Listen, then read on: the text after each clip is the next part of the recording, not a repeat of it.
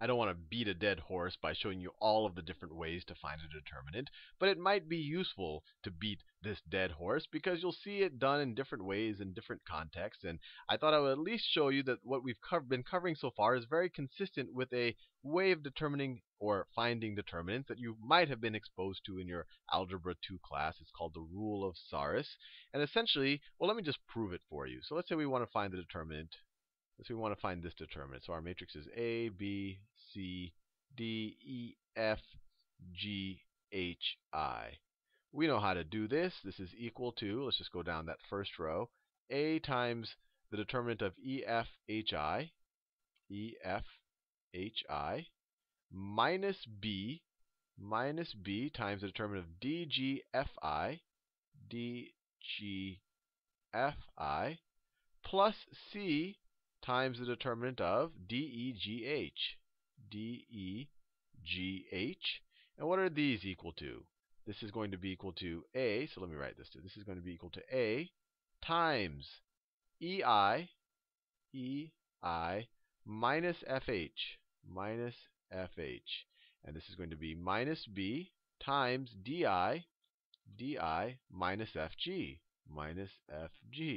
And this is going to be plus C times DH minus EG.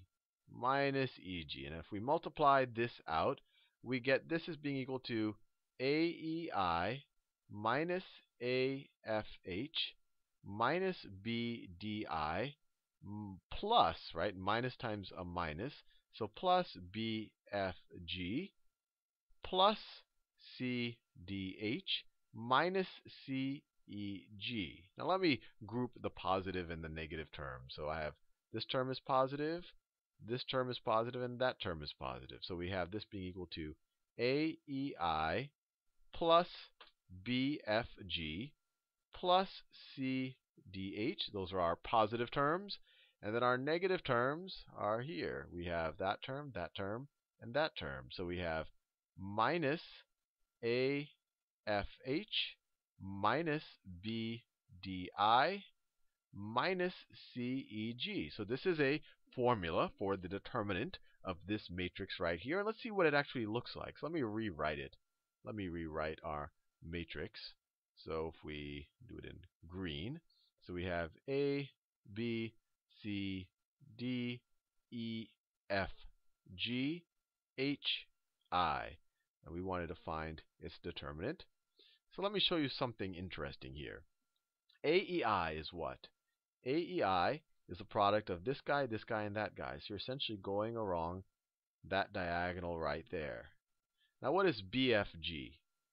BFG, you're going this guy, and then you're going all the way down to this guy. So it's like if you imagine that when you come out of this side, you come out of this side, and there's some video games where, one end, you end up showing up on the other end like that. It would also be a diagonal, or even a better way to visualize it. Let me redraw these two columns. Let me kind of augment this determinant.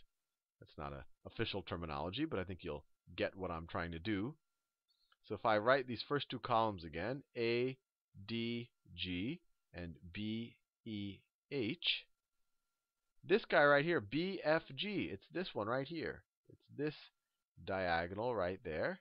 And then you might guess what's about to happen. Where is C, D, H? It's this diagonal. It's that diagonal right there. So you take this product, add it to this product, add it to this product, and then you subtract these guys. Now where are these guys? Where is the AFH? AFH. It's that one right there. So you subtract out AFH, and then you subtract out BDI. BDI is that one right there. And then you have CEG, which is this one right there. So the Rule of Sarrus sounds like something in Lord of the Rings. The Rule of Sarrus. The Rule of Sarrus is essentially it's a quick way or a way of memorizing this little technique where you write the two columns again and you say, okay, this product plus this product plus this product minus this product minus this product minus that product. Let's actually do it with a 3x3 matrix to make it clear that the Rule of Sarrus can be useful. It can be useful. So let's say we have the matrix, or we want the determinant of the matrix 1, 2, 1, 2, 4, 2, minus 1, 2, minus 1, 3.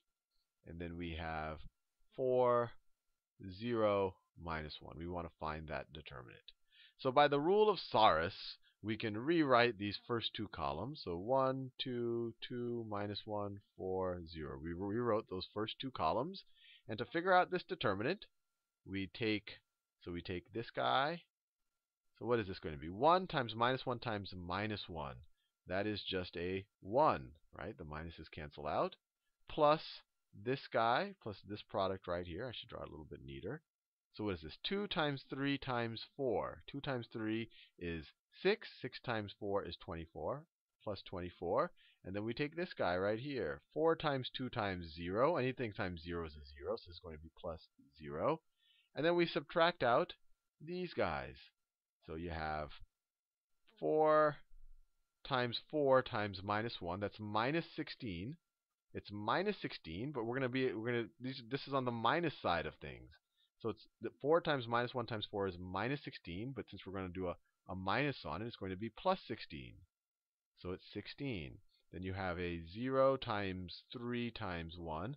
That, of course, is going to be a 0. It would be a minus 0, but we can ignore it. So we could say plus 0 or minus 0, same thing. And then you have a minus 1 times 2 times 2. So that's 4 times minus 1, which is minus 4. But when you go in this direction, from the top right to the bottom left, you're subtracting. So this would be a minus 4, but since we're subtracting, this becomes a plus 4. So the value of our determinant is equal to, by the rule of Sarrus. So these guys, we're going to have 16 plus 4 is a 20, plus 21 plus 20, 25, which is equal to 45. So that actually is, I'd have to say, a faster way of computing this 3/3 derivative. And I just wanted to show you it's completely equivalent to the definition that I introduced you to a couple of videos